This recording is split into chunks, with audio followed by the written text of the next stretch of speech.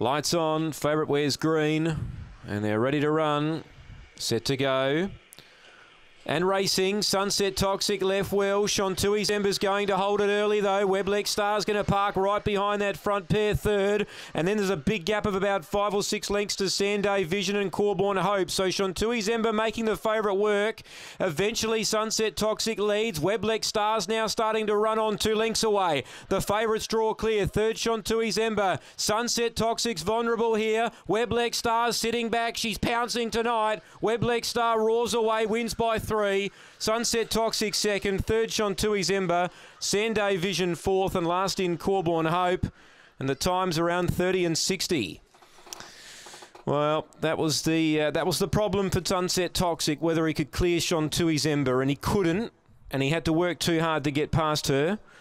And Weblex Star, meanwhile, was just sitting back watching it unfold. And she's come with one foul swoop, ran straight past them up the straight. Once she was that close and the favourite was working hard, yep, she was going to be winning. 2-6-1-8, 2-6-1-8, the placings here. Times around 30 and 66, just outside her PB. So number 2, the winner, and that is Weblex Star for Neville Leckel. 6 seconds, Sunset Toxic. He's just had to work a tad too hard to get past the leader. Shontui's Ember third, 8 fourth, Sanday Vision. 2-6-1-8, race 9, Angle Park.